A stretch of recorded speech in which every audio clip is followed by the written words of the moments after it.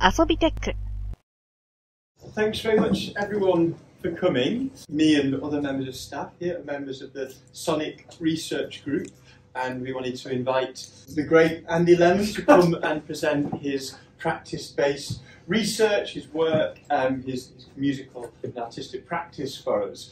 You probably know Andy as course director for the Game Design and Development degree, and also as game designer, sound designer, composer, musician, man of many talents.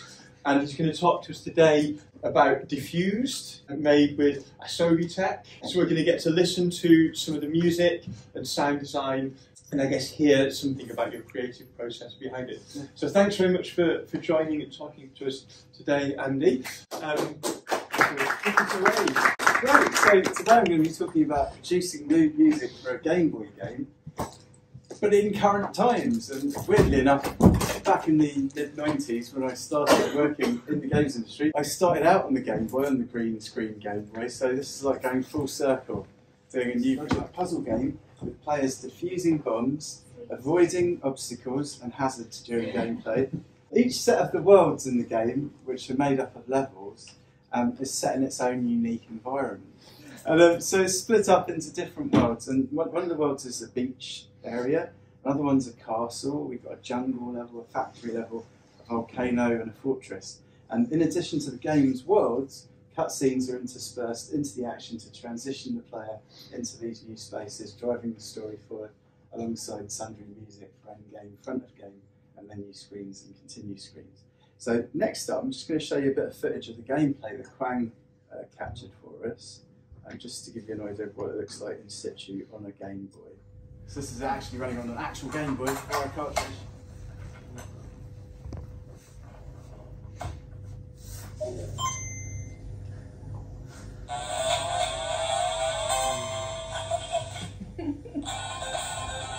This is the type of music.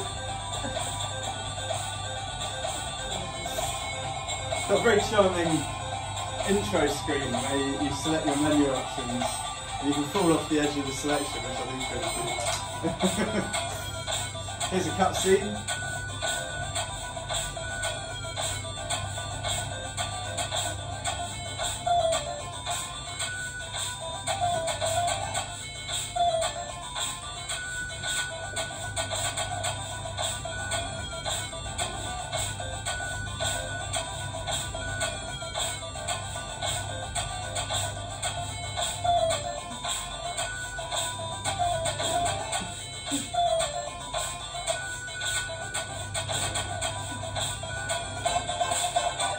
It's the beach.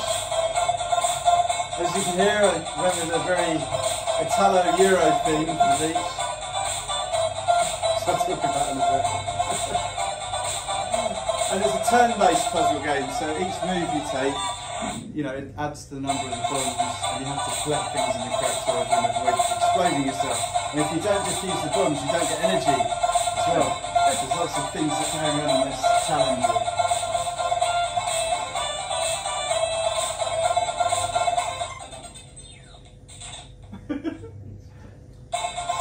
Gives you an idea of the gameplay. So how does sound on the Game Boy work? Well, you've got 4 channels of audio, and that's PSG audio, that's a programmable sound generator that allows you to set various functions. But you've only got 4 channels, so you can only do 4 things at once. When you think a chord is generally 3 notes or 4 notes, you understand how it can be quite difficult to compose music on such limited hardware. You've also got waveform and synthesis locked to channel type, so you can't mix and match that within the Game Boy in the same way.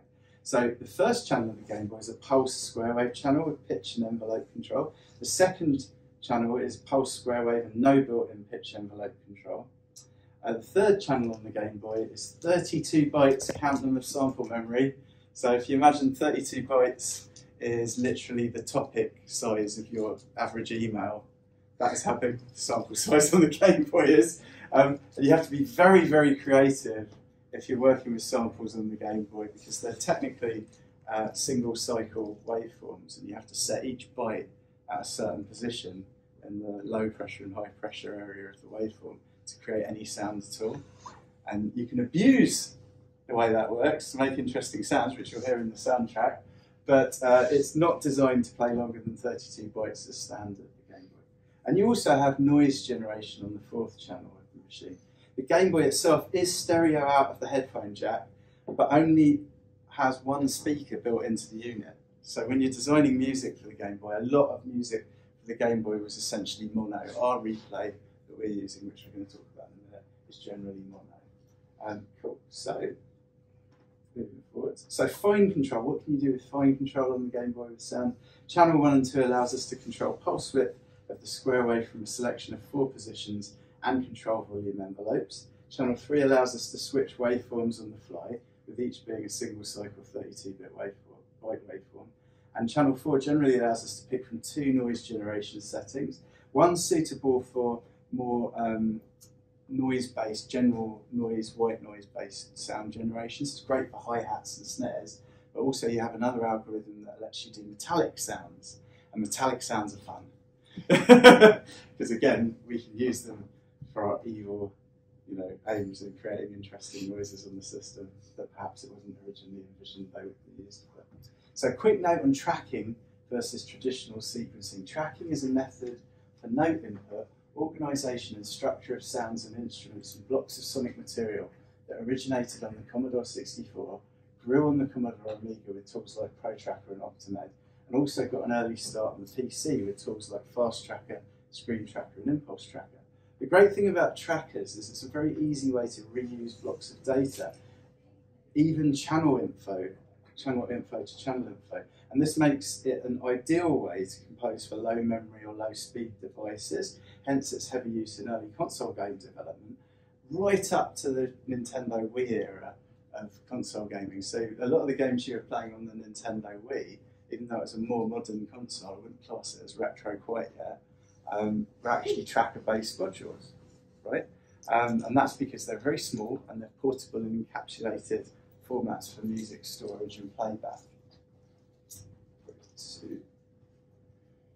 Tracking is also seeing a bit of a resurgence in popularity for game composition due to its encapsulated format and tweakability for responsive audio. So to give you an idea, my pal Brendan's recently produced a real-time tracker system for the Unreal game engine that allows you to write music that can literally be modified on a note-by-note basis whilst you're playing a game. That's true responsive audio, right? When people talk about responsive audio in modern games, at the moment they're talking about loops and using stems and mixing and transitions and having to do bridges and things in audio files. This is note-per-note modification that you can do in real time, which is very exciting. So there's a lot of stuff happening with tracking at the moment, outside of retro.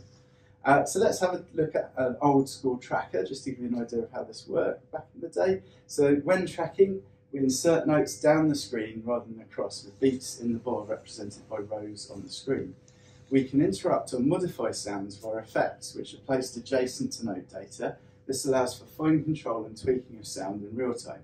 Effects available to us include arpeggiation, note slide, glissando, vol changes, phase control, note cut, delay, retrig and pitch control. So let's take a look at a chiptune I did on the Amiga to illustrate this. And if you like Iron Maiden, it's an Iron Maiden tune. So let's flip over to footage of that. And you can actually see the tune running. What's great about trackers as well as a teaching tool is you can literally see the song's construction as it plays in real time, which is wonderful to teach people about structure and music. So here's a bit of Iron Maiden on the Amiga. Chiptune.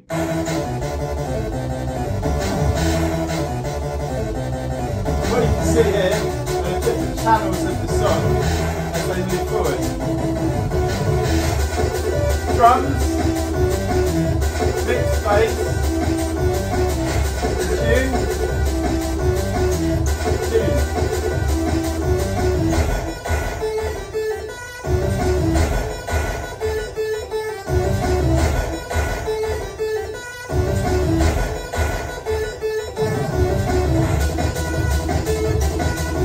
Mate, this is the whole thing.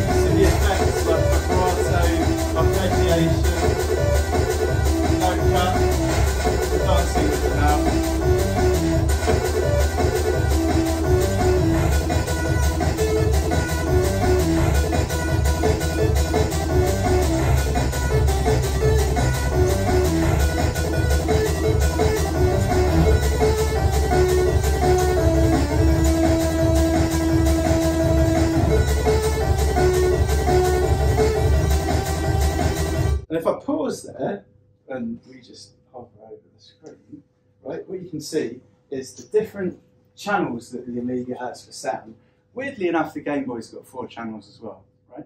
So the Amiga's got 4 channels for sound, which are mono in nature. Each of these channels represents one part of the song, right? We can isolate any of these channels at any time. We can modify them. We can insert notes into them. It's actually a very clever way of storing music. You can see all the note data. So if you download a module that someone's composed, not only do you get all the note data, you get all the sample data as well. And you can see how they constructed the sounds themselves for the music that they produce, which again is very uncommon in music storage formats. So just play a little bit more because there's a bit where it shows off some of the capabilities of tracks. Things going on.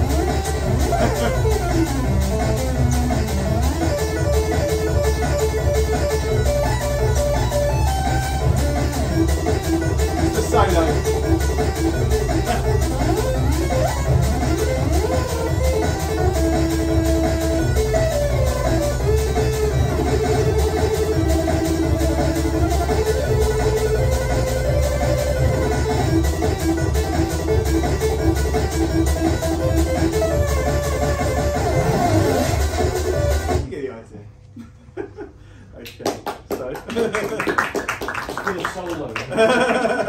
So that gives you an idea of where tracking kind of came from and what it grew into. So a quick potted history of game music routines on the Game Boy. Music routines, or replays as we used to call them, are standalone code bases facilitating playback of music and often sound effects, either created in a cross-platform editor like the one on the right there on the screen, or programmed directly into Z80 machine code on the Game Boy for game development.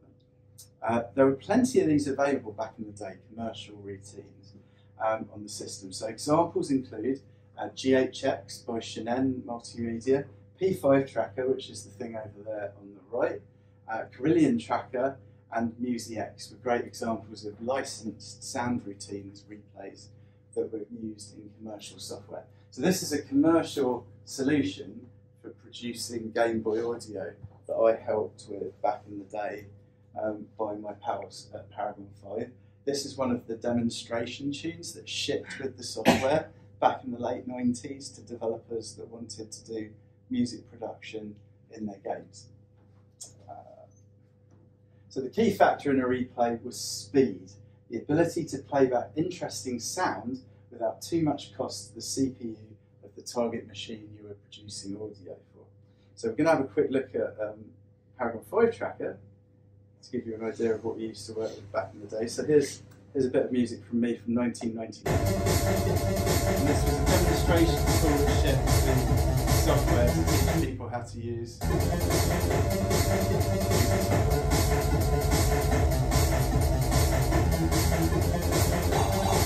And again, you can see all the note data, how it's constructed the different sounds.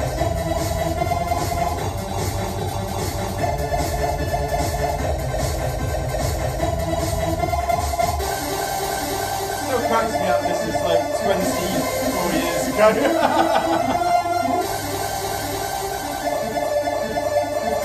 Up and rave, you know.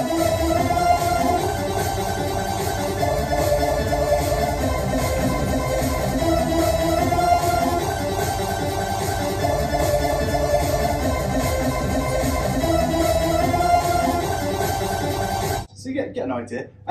Basically, if we pause that there and we look at the different channels, this is our pulse wave channel here. So square and pulse wave, sample channel, very small 32-byte samples, and our noise channel for noise synthesis there on the 4th channel. And the other thing just to discuss quickly is you might have heard of Little Sound DJ, which is a cartridge that you can plug into your Game Boy and write music on the go.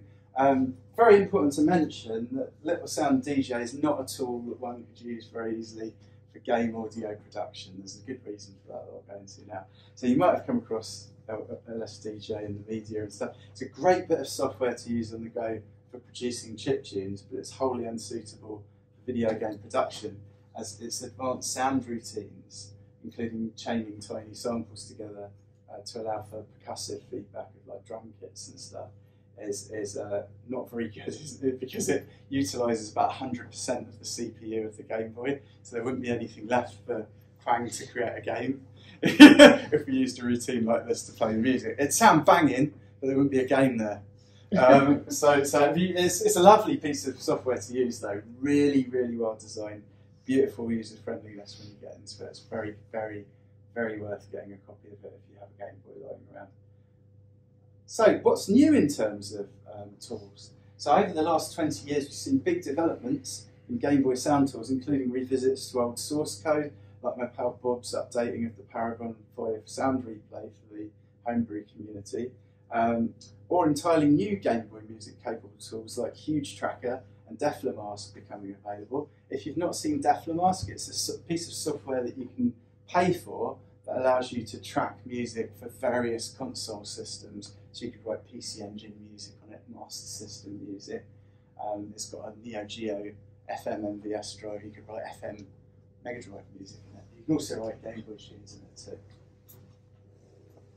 For our game project, we went with the very recently released and updated Huge Tracker for the Game Boy, as its replay is rather fast and feature complete in terms of instrument design and effect capabilities. So let's have a quick look at Huge Tracker running. Now, while this is running, I want you all to pay attention to any missed notes that you hear or any glitches that you hear in the replay while the video is running.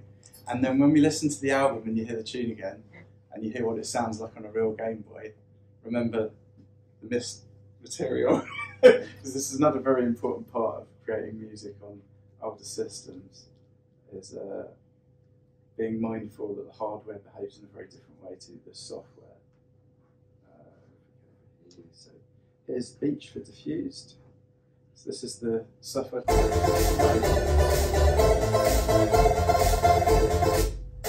Yeah.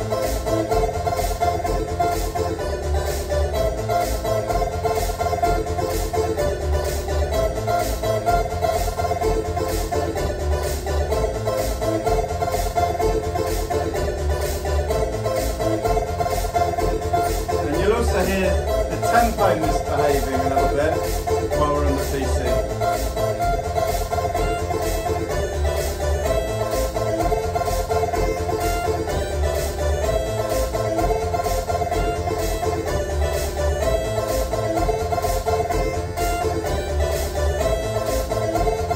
So if I pause that and we just look at the different sections of the tracker, I'll explain what they do. This area here is your arrangement window. This is where you're arranging the different blocks of the song and how they complement and correspond to each other. The reason that we're using something like Huge is that we're able to reuse a lot of data in order to facilitate the construction of the song. That saves a huge amount of memory and increases the speed of the replay routine, and it gives Quang more memory to play with in terms of graphic updates and effects and visual representation in the software. The way that we do that on these sorts of pieces of software is that we can reuse channel data in multiple patterns. So what we're looking at here is a pattern, but what we're actually seeing is channel data 0 being repeated all the way through the song, because I'm using the same chord progression and arpeggiation on every single pattern of the song. So we only have to store that bit of data once, and we just call it again and again when we need it. Whereas with modern composition, you'd have to separate those things out into stems and loops and repeat the loops, right? But we're doing this all in real time. If we look over here, in the section of the tune that's responsible for the lead and the melody, you can see there's a lot more variation. But if we look at the WAV channel, which is repeating the same pulsing, octave shifting bass line, you can see again, it's repeated all the way through the song, as is the noise channel, which is doing the beat, right? I'm also doing something else that's fun in this one, which is using the speed command to give the song shuffle. So on every line, I'm moving the speed up and down between two values to make it go like this. Right? So.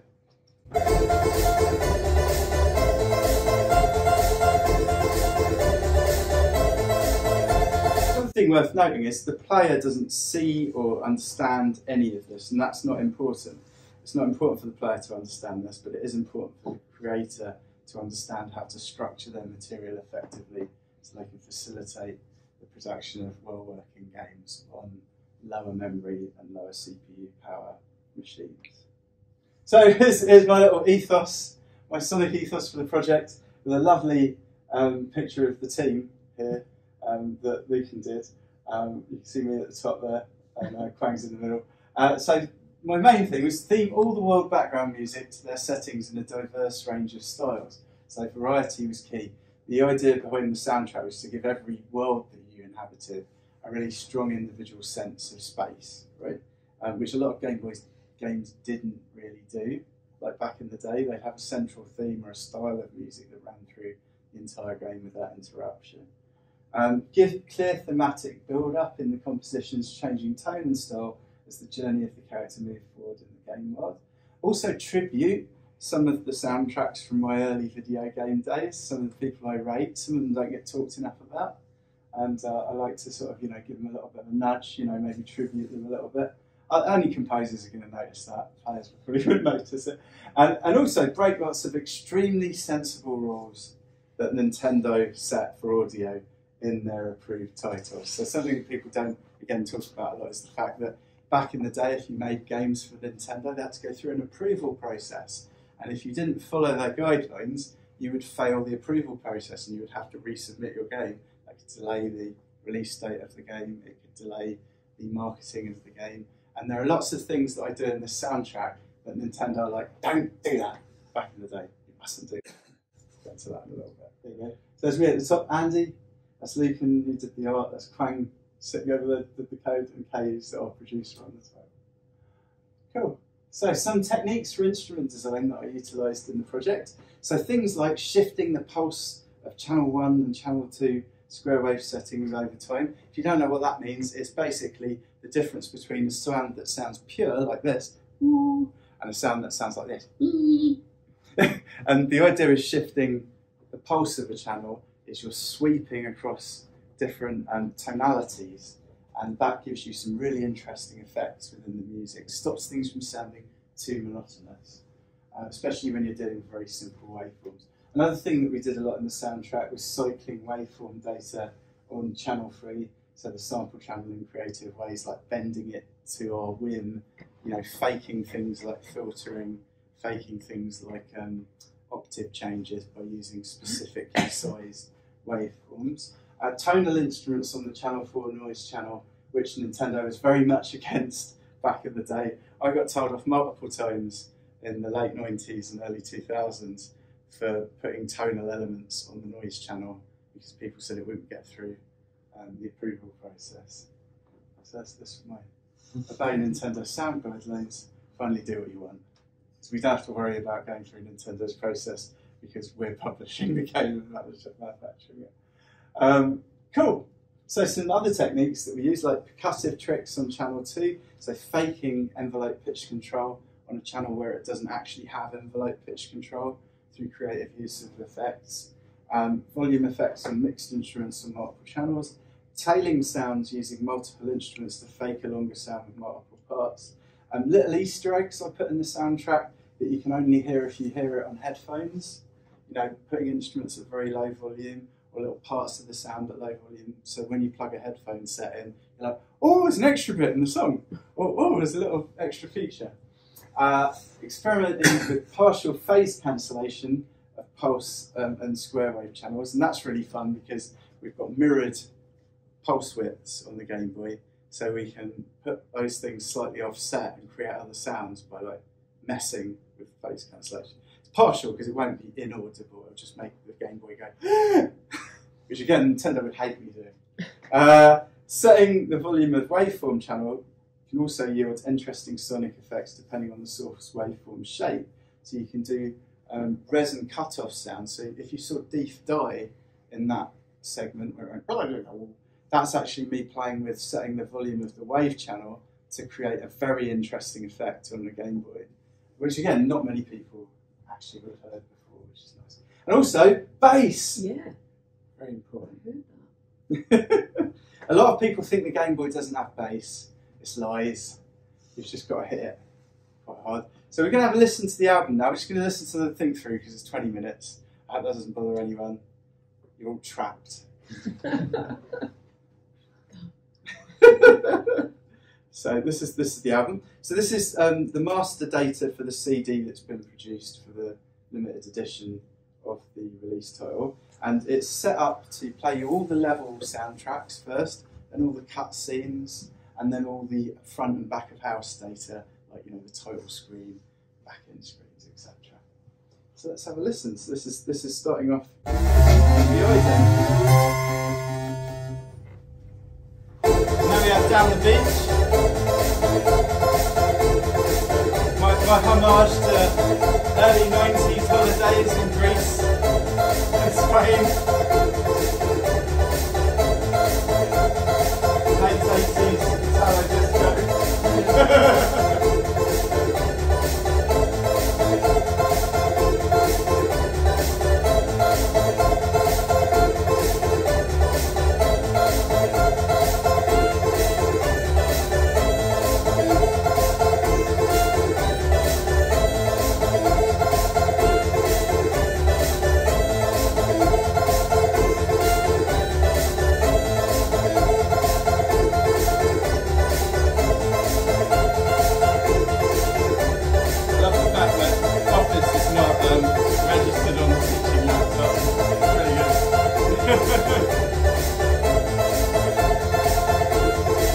The other thing to note for the album is some of the songs, they're like 45 minutes, 45 seconds long, but we might repeat a little bit of the song just to give the listener a little bit more of the experience. If we just played it once, they'd be quite short.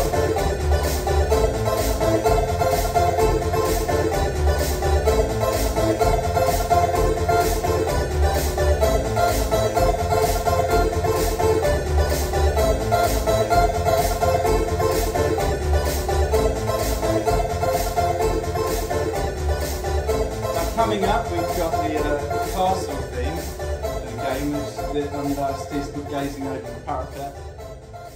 And my ethos for this was different themes for different stages. I want them to feel different. I don't want the whole game to feel like an Italo disco album from the late 80s. This is baroque, classical music. Could be.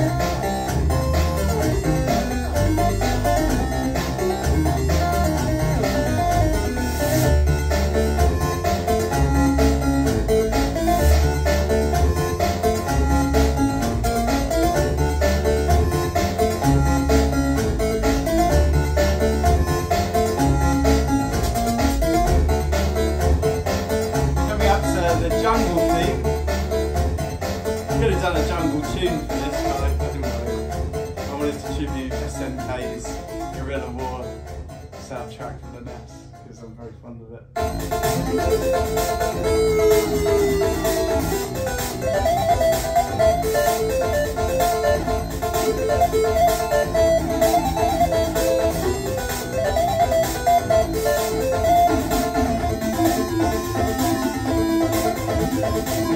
Yeah, that's some that little bass stuff going on.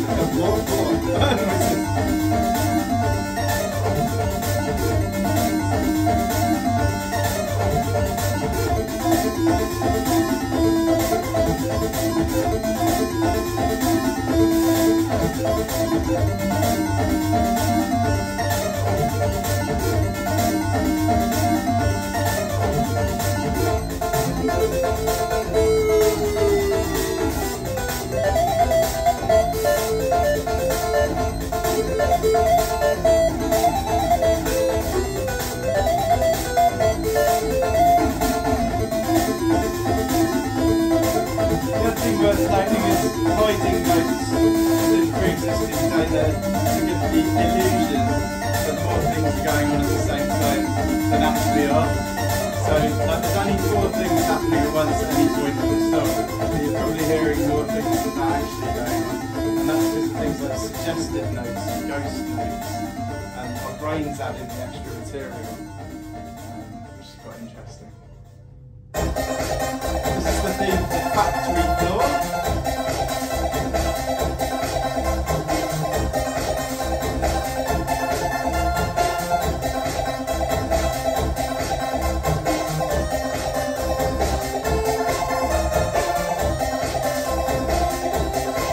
Not that cool of response in GameBoy soundtrack.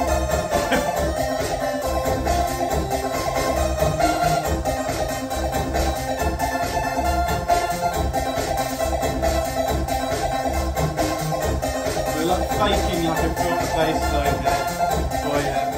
Also, instead of using the square wave channels to do the kick drums, we're doing all of the noise channels.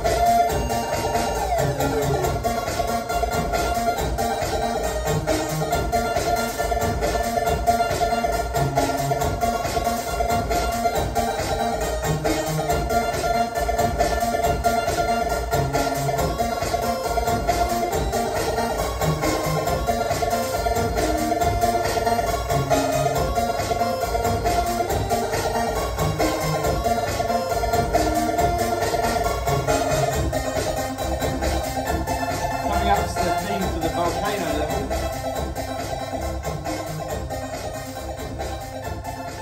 There's quite a few dark things in the volcano level footage here. I'm doing with this. Doing a lot of note bends, pitch envelope control in the sun to make it feel like things are getting hairy. Things are heating up. We're in a volcano.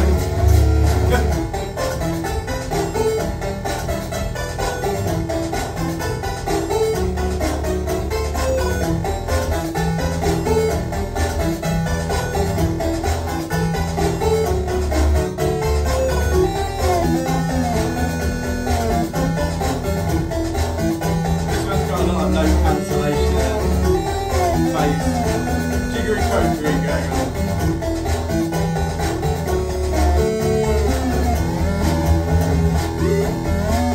What's great about waveforms hitting each other and arguing with each other, you get these lovely sort of note clash effects going on.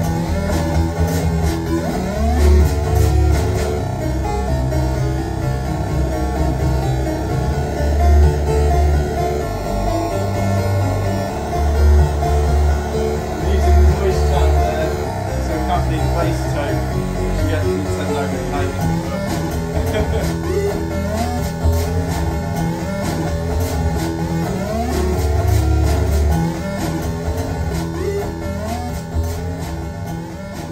Coming up to the final world, which is the Flying Fortress.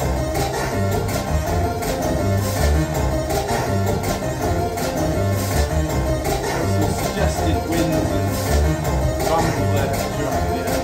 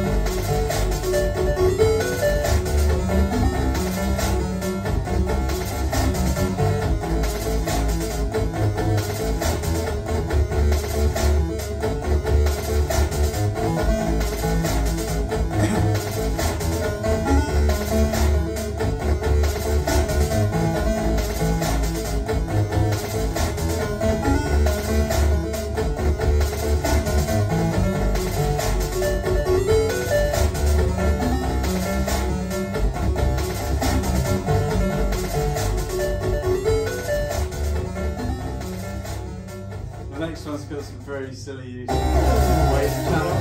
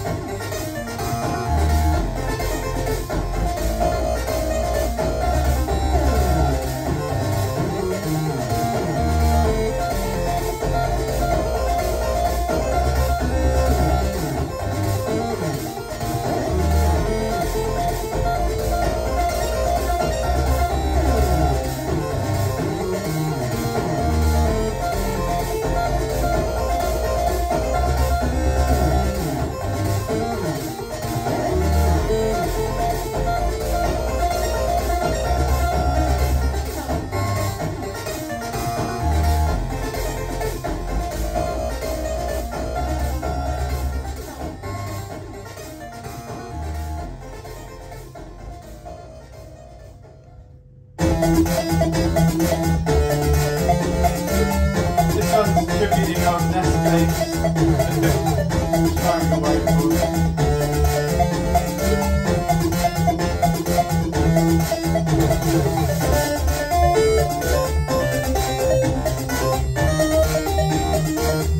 Another thing I'm playing with in this is responding to themes from earlier songs in the music.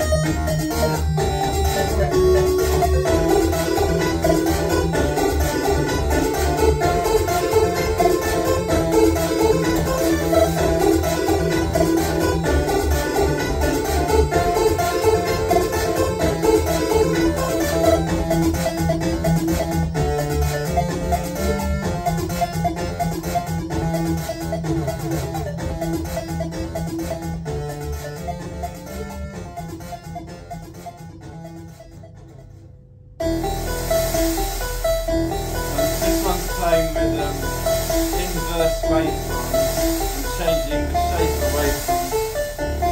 It's basically a saw wave into a sine to give it that sub bass back in. It feels like the sub bass is in the whole song, but it isn't.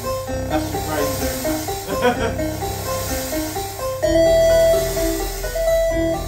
Essentially going on off.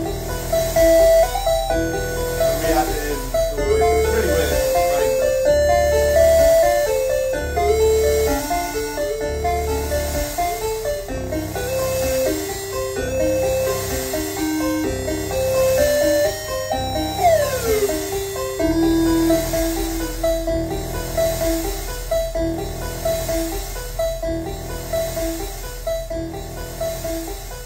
This comes at a somber moment in the game.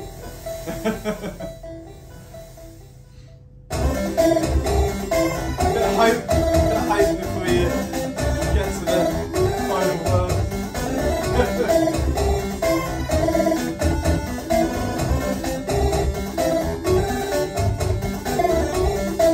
This is tributing the C64. It's got the sound that the C64 is the arpeggiator, particularly the octave arpeggiator.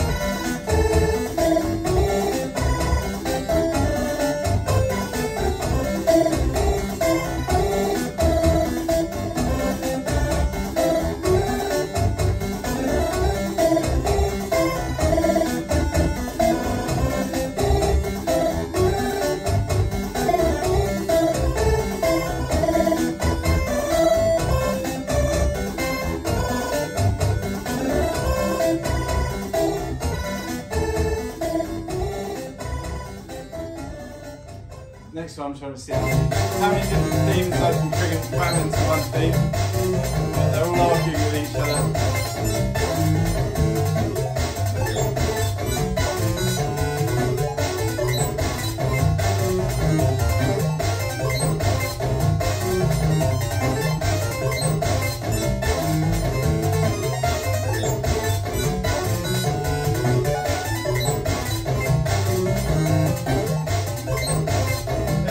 before you kind of hit the final boss.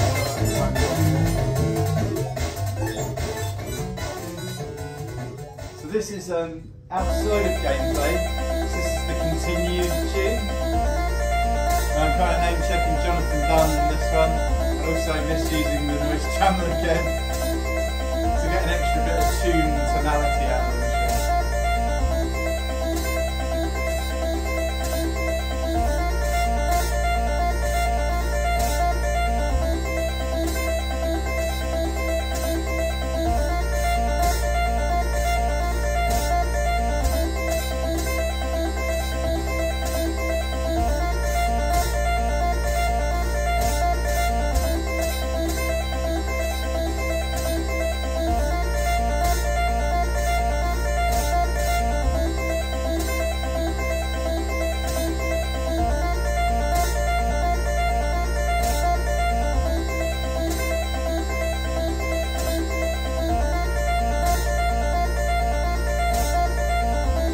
A lot of games back then, like the continue screen and the high score screen, were kind of places where the musician was just allowed to do whatever they wanted as well. That's why so many continue and high score themes in our video games are completely bonkers.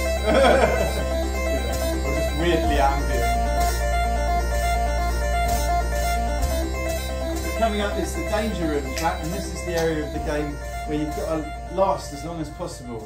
So it's about how long you can stay alive. The whole point of this tune is to mess with the player by making it more and more manic as the tune progresses and adding more and more distraction. So this is 3.5 minutes of like just trying to do a banger. It gets more and more manic all the way through the song.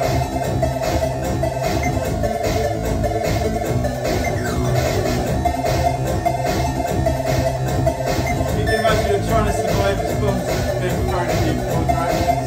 The song's just going la la la la in the background.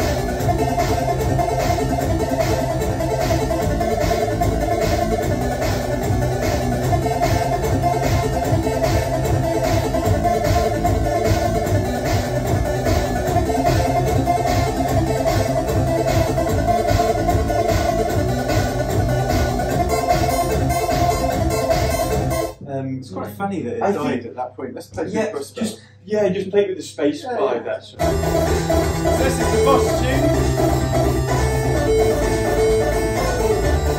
So this is all about making something very epic to highlight the fact that you're fighting the boss. That's where I went with it.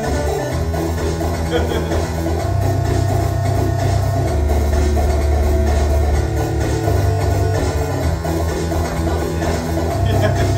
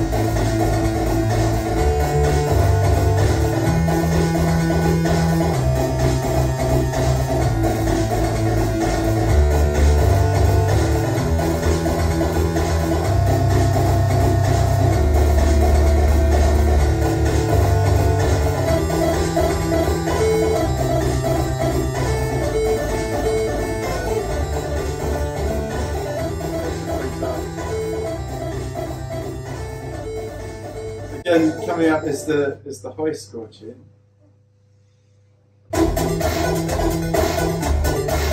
Musician gets to do something dark.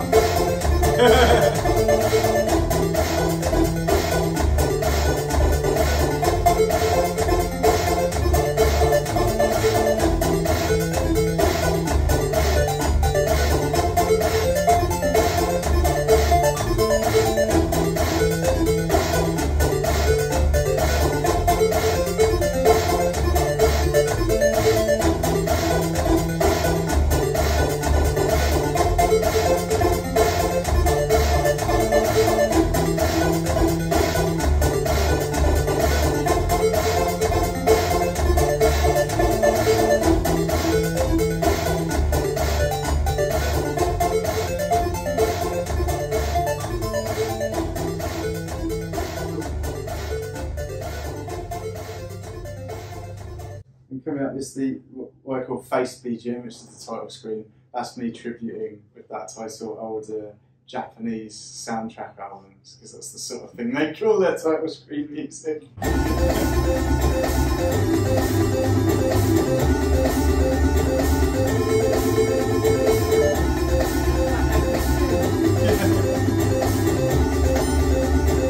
This is the bomb going up.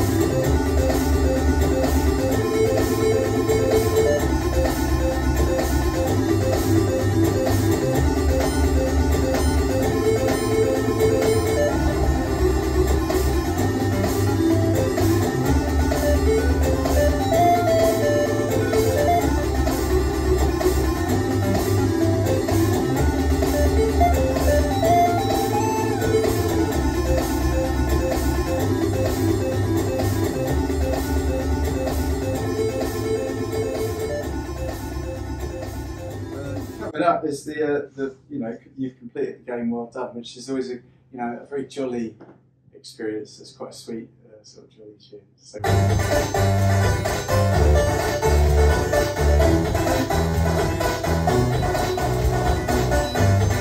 Also lots of glissando effects with the wave.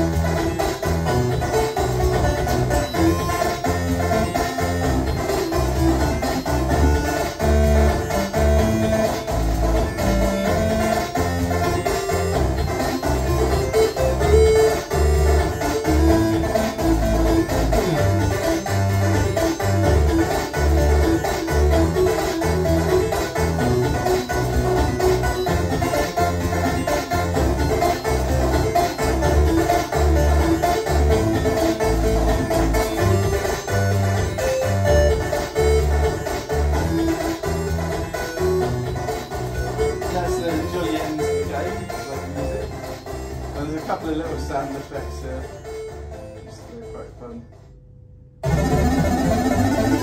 It's a round complete, and that's your.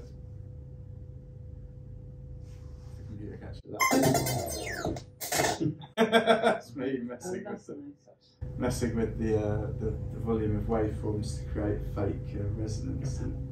There are lots of other considerations that you have to think about when working on a system like the Game Boy. So testing with multiple models of the Game Boy is one thing. You cannot trust the emulated output of your cross-development tools over testing on real hardware. And as we heard when I showed you a video of the cross-development tracker, you know, notes might miss, tempo might misfire, you might hear missing note entry data. If we don't take the music across to our target device, the actual hardware, and actually listen to it and monitor it, we're not getting a good representation in most software of what the real machine is going to do, how it will behave. Certain things that you can do on emulated versions of sound chips that sound fantastic will be completely inaudible on hardware, right? So it's very important to understand that. It's very important to test anything that you're doing on the machine itself. Additionally, each individual Game Boy model has its own sonic characteristics, so testing on multiple devices is really, really important. So here's a few devices I tested on when I was doing music on the system. A Game Boy original model with the original green screen, an original model with an IPS modded screen, which is the backlit display that have come out recently. A different screen, because different IPS modded screens will produce different sounds. Game Boy Pocket, a Game Boy Pocket with an IPS screen, a SNES Super Game Boy, because that runs at a different speed than the actual Game Boy. A Game Boy Color with an IPS screen, a Game Boy Color with no IPS screen, a Game Boy original model with original screen and Pro Sound mod, which is what we, as I'm going to talk about in a minute, used to record the sound. So for the release of the limited edition of Game Tile, an album was being produced, but what is the best way to record a Game Boy? So the Game Boy is capable of outputting a decent enough signal via its built-in headphone jack, but for optimal sound quality, several caveats exist. So here's some tips. If your Game Boy is modified with an IPS backlight screen for maximum viewability, you may have a ground loop when recording or background noise created by the modification itself due to its poor isolation of, you know, electronics. These things are produced in China, they don't have to follow any standards, and they do put out a lot of noise. So you could find that when you try and record your output from a device like that, you've got a constant or 50 or 60 hertz hum present in all your recordings. Audio amps on the older Game Boys, so if you have one from back in the day, even if you've got one and it's unmodified, the actual amp circuit might be damaged because the capacitors have blown out because it's so old. You've got to remember these things were released early 90s, late 80s. The caps are going to kill the system, and that's why so many Game Boys have very, very quiet sound. It's because the caps have gone on the soundboard. So you have to think about this too. And if the caps are gone, you'll have terrible bass response too. Your best bet is to modify a Game Boy original model with a Pro Sound modification which bypasses the onboard amp for optimum sound quality. So you just put an extra jack in that bypasses the amp and you get the sound direct from the chip at line level, which is a little bit more beefy, and it means you avoid the caps problem altogether. So here are a few influences on the soundtrack. So there's Alberto Macalbi, Jose Gonzalez. Now Alberto was responsible for lots of wonderful music on the Game Boy over the years, things like the Smurfs and various wonderful games, and he's still producing audio and working in games today. Kazuhiro Nishida, who's the chap responsible for a lot of SNK's original arcade soundtracks over the years, doesn't get enough credit, doesn't get talked about enough at all. There are no pictures, no photos of this guy anywhere on the internet.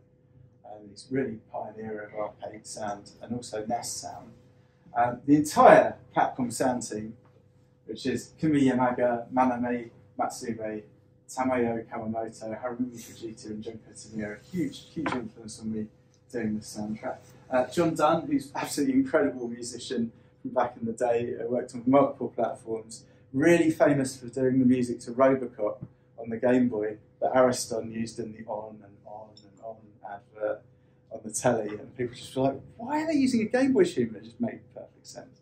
Because it does, it goes on, it loops, it's just very hypnotic, as music.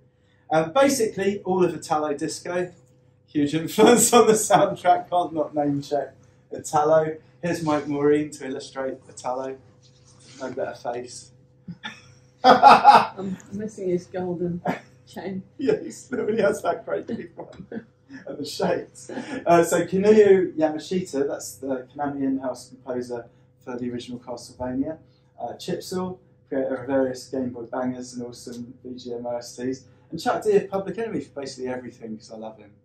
And basically, he's one of my big heroes. But a really nice thing that Chuck said many years ago was, you know, don't make the same album twice, no matter how much anyone asks you to. And that's the whole ethos of our soundtrack for this game. It's not doing the same thing twice. We're trying to do variety. We're trying to do, you know, themes that move and change in style throughout the gameplay experience.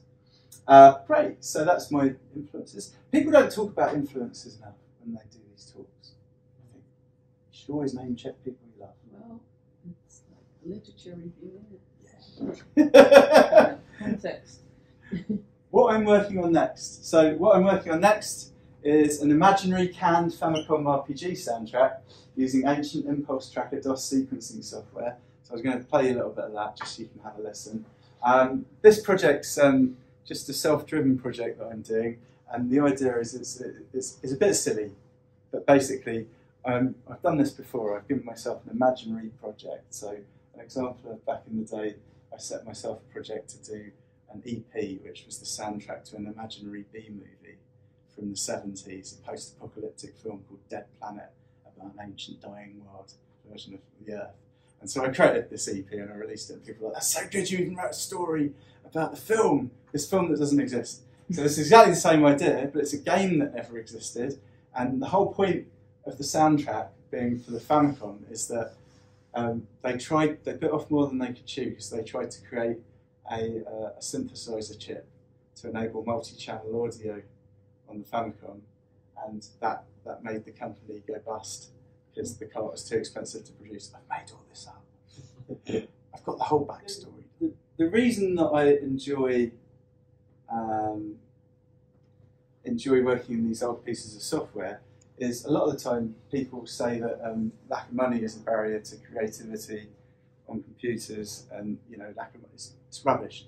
You can make something sound good. It doesn't matter what you use if you just put the time and effort in. You know, just especially old software like this, actually quite powerful system for writing music. It's got real-time filter control built into it. You can do all sorts of exciting things. So this is just a bit of the new thing that I do. That's a lot of bass.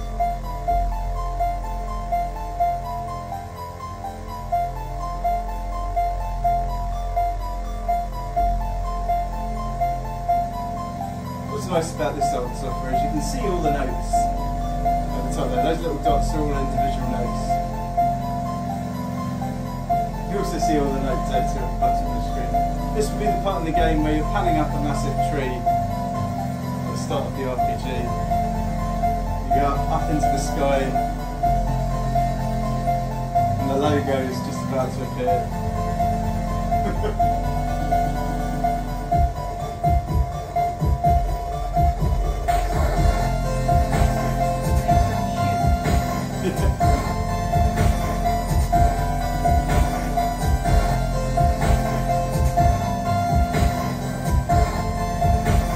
Drums are actually just data.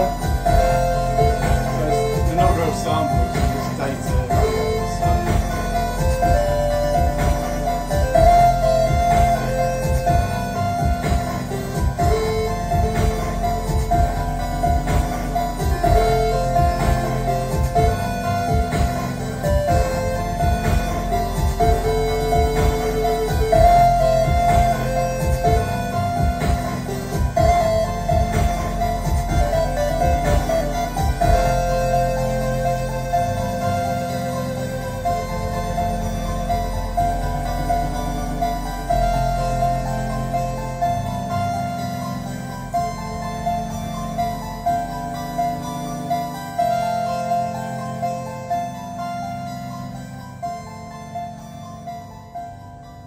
Again, just don't, you know, not getting stuck in any particular style or anything as you're producing material. So that's about it. Has anyone got any questions? We'll stick the light back on so folks can see stuff. Is that right? Is that looking on?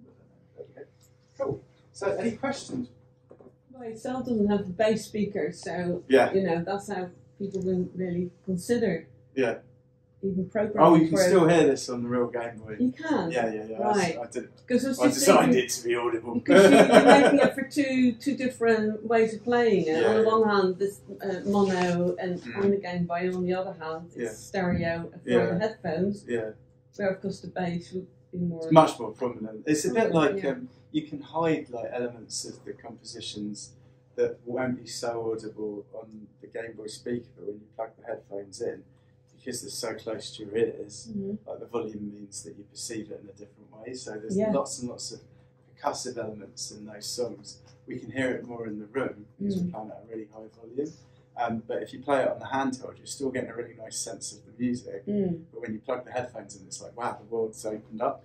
Yeah, so those high frequency thingamajigs, are they from the noise channel? Yeah, they're really awesome. So that's really misusing the noise channel in a way that is really not, wasn't intended to be used in that way. I mean, they really did not like people using it for that reason, because they thought it was it would be distracting, but also I think they worried that between the different revisions of the machine, you would have problems with that being replicated correctly. How to translate it into the next version. Because we've got so many different versions of the Game Boy. When you're making the songs, like, you make the song in Logic. Yeah. You can see the notes that you put on. Yeah. And with theirs, it's just like numbers. Yeah. So the notes are named. So the notes that you see in Logic are just showing you the pitch, like up and down the screen. You know. So actually, it's easier to read notation in that way because you can see the note names.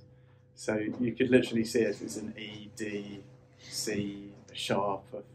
You don't necessarily see flats in the same way in tracker notation, but really you don't see flats in the same way in Logic either, to be frank. Like, it's not a very good way of displaying note entry systems. And anyway, it's which way you're going in terms of that. That's what you use. Yeah. I mean, clearly you've been using it for decades almost, like. But also, like, I'm very comfortable sequencing in a normal sequence as well, because we all had Cubase back in the day on even crappy old machines like the ST, you know. Like, wonderful machine for sound, really nice audio chip, but it wasn't powerful. But I tell you what, it held its tempo better than most of these newfangled things. How did you when you talk about abusing the noise channel, how is it that you do that? Do you have like controls over some kind of filtering on it, or what? How is it you get those different pitches? Well, the different pitches are all about how you talk to the routine that's generating the noise generation on that channel. So in Huge Tracker, you can actually do envelope motions on numbers. So you can say, I want to be 24 points above where I've hit the note at this point, and very quickly I want to move down X number of points on a pitch. And you can actually use that. You can actually move between two pitches very quickly to create a modulation that doesn't naturally occur. You could do things like, a very high pitch starts the sound, a very low pitched shift, and the system will get confused and create a tone because of that as well. So you're kind of misusing the way that you can send data to the synthesis parameters in order to get really interesting effects out of it. Are there other in-game sound effects? No, it's very much, this game's very much more about the music, like, the sound effects themselves. Like, if we'd have gone with a totally different replay, we could have implemented that, but really the thrust of this game is about listening to the tune, letting the tune kind of guide you through gameplay, isn't it, Quang? I mean, that's our decision, design decision, talking about the audio for the game. There's a lot of Game Boy games out there, and there's not. I don't think there's a lot of Game Boy games that sound like this game. That's kind of what we were trying to do, is do something very different to what people had hit before when working, when playing Game Boy games. Because Game Boy, generally, music for Game Boy games is relatively simplistic, especially older Game Boy titles. You talked about some of the motivations for producing this kind of work, using old machines, old software. Yeah. Is there also a kind of ecological or environmental? Well, it's a lot more green, isn't it? Because you're not consuming new material. I mean, you could get a very old computer, like a Pentium or something, and be able to write music like this, with enough effort. That's for sure. But I'm just wondering if it's in your kind of mind when you're. I like the idea of reusing and modifying old stuff, and also not just constantly purchasing new kit for no reason. But lots of friends that are very, very addicted to buying modules for their modular synthesizers, and they don't write any music. They just buy modules and they put them together and they put them in their box, and then they don't write any music with it. You're like, why are you trying to just write some music? I don't know, just draw a waveform, write some music. I love making modular kit and making effects, but I do less of it these days because a lot of the stuff with this material is actually more fun to work with, because the limits that they put on you pushes you in a different creative direction. I've got whole orchestra libraries, and I for sure could write orchestral music for people if they want. This is way harder. What are the most difficult things you find might get stuff like Game Boy then? I think writing stuff for the Game Boy, the hardest thing that you'll come across is the limitation in note data. It's like writing C64 music, and you've only got 3 things you can do at once, and you have to work with mixing waveforms in order to assist you with the compositional process. But on the Game Boy, the issue is you can't really mix waveforms on the same channel. Unless somebody writes a whole new system of creating music for it, channels are locked to sound type, and it's the same with the Nintendo as well. Your first 2 channels are square wave, your 3rd channel is a triangle, your 4th channel is noise, and your 5th channel is very simple 4-bit or 1-bit sample data on the NES. But on the NES you've got 5 things you can do at once, and those 5 things buys you a lot of creative space in terms of how you compose. On the Game Boy you're further limited. The Game Boy is much more similar to working on the C64 than a lot of other sound chips. But the thing that makes the Game Boy fun is, again, the limitations make you think in a different way, right? It's a bit like the difference between writing a piece of music for a quartet versus writing a piece of music for a full orchestra. You've got to think about voicing, placement, tonal range, where those particular pieces of music are going to sit, between a piccolo versus a trumpet, right? And also where they sit within the orchestra. That's another thing you've got to think about when you're writing for orchestra. So it's a very different experience writing for limited systems. But also, I'm anti the thing that happens a lot in video games, which is if it's not on an orchestra, it's not music, or my music will only be real music when an orchestra plays it. I think that's so limiting and daft, because look at all the wonderful music that's come out of things like Tangerine Dream. I mean, I'm sure there's lots of people that will only listen to Tangerine Dream which was played by an orchestra, but it ain't the same thing as listening to Tangerine Dream from the 70s, played on a synth, or Kraftwerk, yeah? Played by an orchestra.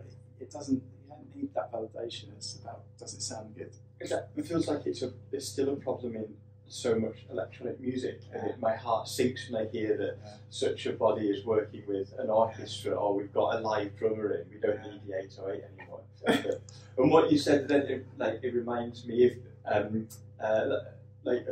talking about the difference of composing for different instruments of the orchestra. It feels like idiomatic composition, or the Game Boy has this repertoire of pieces that you're adding to this. Yeah, that's the thing as well. Like every piece of old technology has its own personality, right? When it comes to its voicing. So if you look at an 808, the personality of an 808 is kind of sexy. It's got, if you look at the kick on an 808, it just goes. It's got a vibe to it, right? It's got a personality. If you look at something like a Game Boy, it's angular, it's square, right? It's got punch.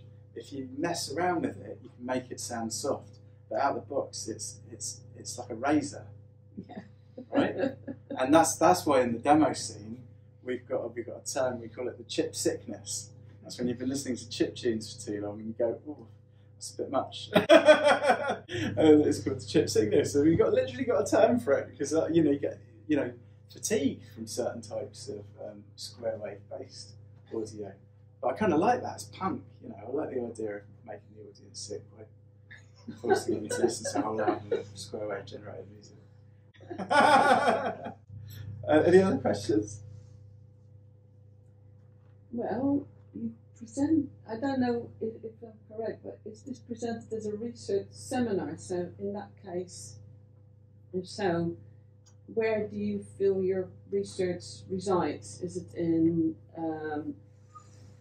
the archaeological aspect of how far can you push the old kit, or is it in particular compositional processes? This is about pushing the kit, this one. It's about taking an old piece of hardware and injecting a new sound into it that's not really present. And I don't think a lot of Game Boy music sounds like this. There's a lot of music in the chip scene that's incredible, that's done on machines like the NES and the Game Boy, but not in the game space. Because when you're doing stuff and you're taking all the power of the machine, you can do all sorts of crazy things, like you can run a track 16 or 17 times faster than you could do in a game environment and create amazing sounds by just alternating between two instruments, you know, because it's going so quickly it will sound like it's modulating the sound. But we can't do that in a game context, right? We've got to sit and work within the limitations of the replay and the game that's been created. Like if we were doing a beat 'em up on the Game Boy, that would be a lot of fun to do. We'd approach it in a different way again, you know.